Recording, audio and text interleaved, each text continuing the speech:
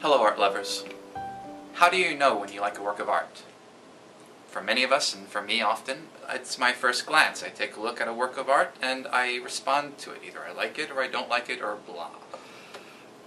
But sometimes, actually quite often, when I first look at a work of art and then I stop and I pay closer attention to it, my appreciation for it changes. And I want to share with you a work of art that not only did I not like it at first, but I hated it at first. And then when I spent time with it and got to know it better, I fell in love with it. So as with any artwork that we look at, the first thing we'll do is take a quick glance at it, and maybe you can come up with a quick one-liner or a couple of words to describe what you're seeing.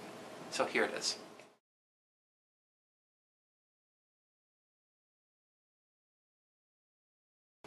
Great.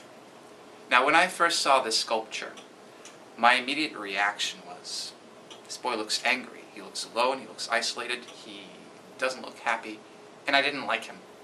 I didn't want to be friends with him. I didn't want to get to know him. But I did. I stopped, I got to know him, and my opinion changed. So let's do that. Let's take a look at him, get to know him a little bit better, get to know what he's doing, where he is. Alright, who is this boy?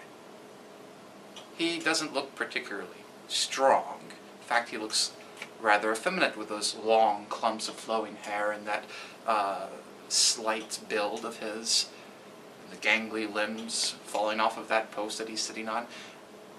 And he doesn't look particularly rich, not aristocratic, though he looks like he might live in a time period where there are aristocrats.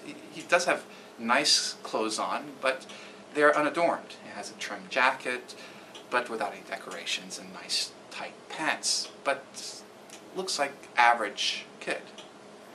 So he is average, but he does have one particular object that suggests something a little bit more. He has a book. Average, not too strong, not too formidable of a physical presence, but educated. Where is he? He's on a post. He's sitting on a post. Does he have any sense? Why can't he sit on a bench, or on a couch, or in a chair? No, he's sitting on a post. Alright, let's take a look at this post of his. There's a ring on it. Great, a little place for him to put his foot. And then further down, there's water that's splashing up against the post. It might even splash on him, but he doesn't seem to mind. So he's sitting on this post with water. Oh, this could be a docking post, where boats come up and tie themselves to a pier. Alright, let's fill in this scene a little bit. He's sitting on this docking post, and in front of him, it looks like there's a sea. Behind him, maybe a pier, and maybe some people, like sailors, going back and forth, and perhaps farther behind that, a town, where there's some hustle and bustle going on. But he's there on this post by himself. It doesn't look like he's there waiting to meet anybody. He's looking out to sea. And he's sitting there, though it looks rather uncomfortable. It seems like he has arranged himself so that he is balanced and he seems nicely perched. So perhaps he is familiar with this place. He's come here before. And in fact, there is a clue that suggests that he has. You might have noticed on the side of the post, there is some engraving. Not the one at the back that looks like an official seal that was carved into the post at its inception, but something that was later added on. There's some graffiti, almost, carved in. And if we take a close look at it, it looks like a ship. An intricate little ship, but crudely drawn. I used to draw pirate ships when I was a kid, and this reminds me of that. Perhaps a kid did that. This is maybe his little personal perch that he's decorated with something that matters to him. Very much like you might decorate a space that you go to work or think or read, like my office here. So he's here by himself on his personal perch, and what is he doing? It looks like he has been reading. Has been reading, because the book is currently closed. Maybe he is thinking about what he's reading. He's marked that page there. So something perhaps that he's been reading has elicited some thoughts, but he's not currently thinking. In fact, his eyes, if you see the direction, are not cast downwards, but off into the distance. Did something catch his awareness? Is he looking perhaps at a ship that's going by? Maybe, but his eyes aren't squinting, and his whole body isn't reacting. Just his eyes are lifted. So perhaps this is still part of his thinking. Now, what kinds of thoughts might he be having? Are they pleasant thoughts, like, oh wow, I can't wait to buy that little toy ship that I saw in the store window yesterday? Maybe not.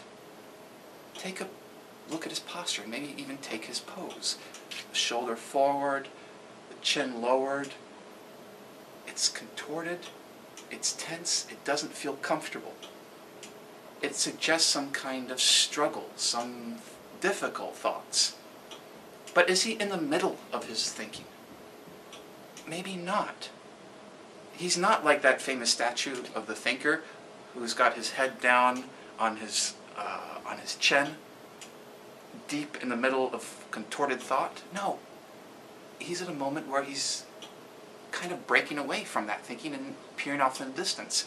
But not in a way that suggests that he's not thinking anymore, but as if it's a result of his thinking, as if he's come to some realization, some conclusion. And where is he looking? At the horizon.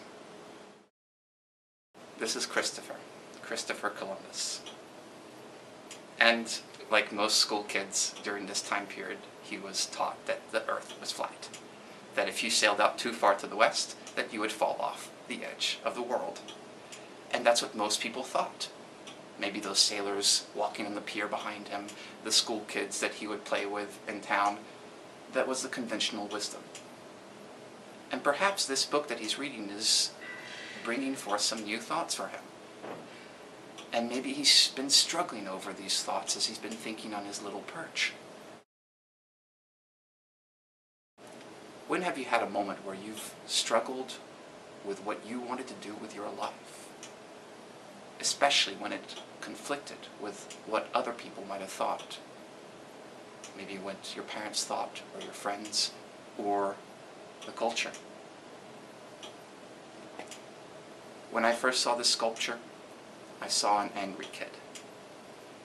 Now, when I see the sculpture, I see a young boy daring to envision the life that he wants to live, the goals that he wants to go after, in the midst of struggling with a culture that contradicts those.